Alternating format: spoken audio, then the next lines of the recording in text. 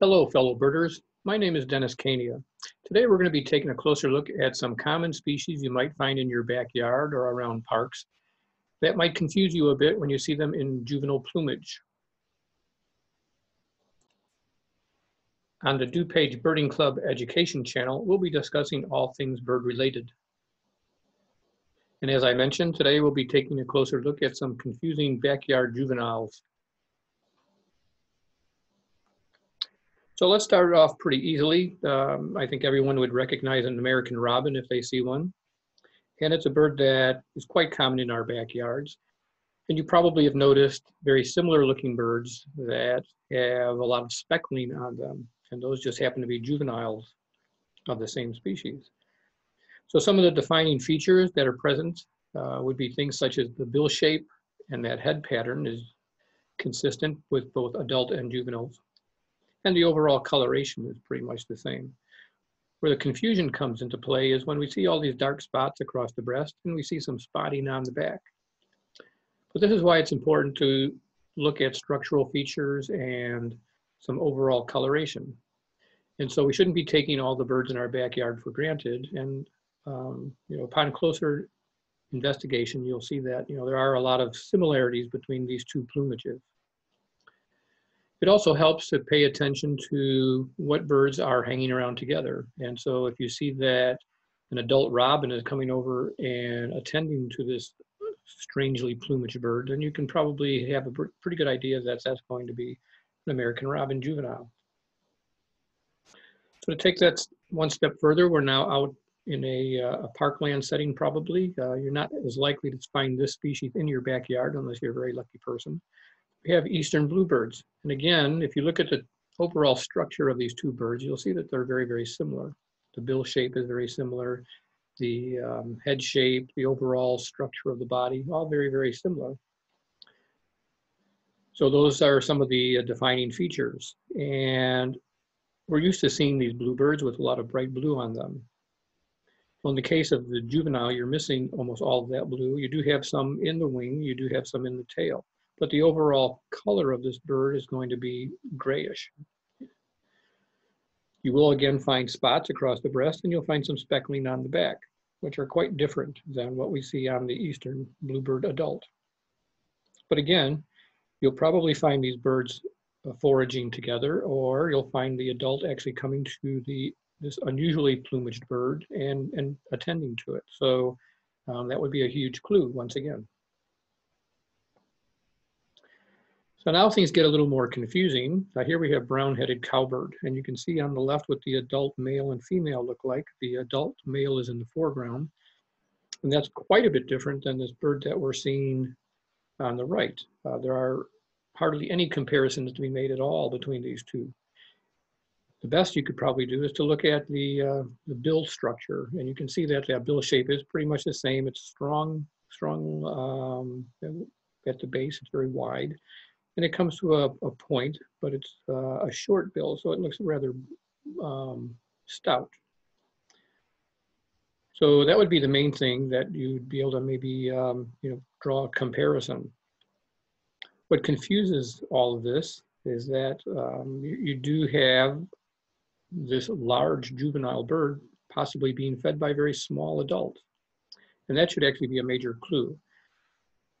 For those of you that don't know this, it's the brown-headed cowbird is a parasite, a nest parasite, and so it'll lay its eggs in the nest of other birds. And quite often it's picking small songbirds like warblers or sparrows, which are all going to be smaller than this juvenile.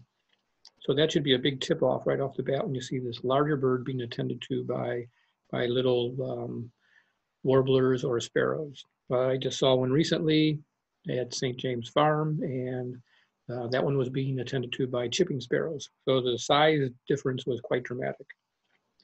You'll also notice on this juvenile that there's a lot of speckling on the breast, and you'll see that there's a very clean looking scalloping effect going on the back. And that's because all the back feathers are edged in this kind of a pale buff, almost whitish. And it's very uniform, very neat edges to all of those feathers. And so it does create that very interesting scalloped look on the back. So this one might be a little more confusing than some of our other juveniles. And speaking of chipping sparrow, here is chipping sparrow, and you can see between the adult and the juvenile plumage, you can see that the overall patterning on the head is very much the same. The coloration is a little bit different. You can see that there's a lot of rufous in the crown of the adult on the left, but the juvenile on the right is a very dark crown. And you can see that the median crown stripe goes pretty far up through the crown, whereas on an adult chipping sparrow, that median crown stripe is going to be confined to just the forecrown. And after that point, you don't see that median crown stripe any longer. So again, facial pattern is very much the same. What gets confusing is the fact that this bird has so much heavy and well-defined streaking on the breast. But in all other characteristics, they look very, very much like a chipping sparrow. And you will see probably these birds hanging around together in a group on the ground foraging. So your big clue would be that it's hanging around with what you commonly would recognize as chipping sparrows. Here's Cedar Waxwings, and of course it has a very unique profile. It has an interesting bill shape, quite different than most of our other passerines. It does have a bit of a crest, and I think everyone would easily recognize Cedar Waxwing in its adult plumage. What throws people off, even though that head pattern is very much the same and it still looks slightly crested, is the fact that the overall color of this bird is very grayish brown. And you don't see any of these warm yellow or buffy tones that you see in the adult. Everything looks just very drab on this species, or on this individual. And you can see that there's a lot of streaking on the breast. There's even some streaking on the back. It's very diffused streaking, but it's there nonetheless. And it's quite different looking then because of that. But one of the telltale characteristics of Cedar Waxwing is carried over to the juvenile, and that's the terminal band of yellow on the tail. And you can see that clearly on the adult bird, and you can see that on the juvenile as well, right here. So that would be a huge clue that you're looking at Cedar Waxwing.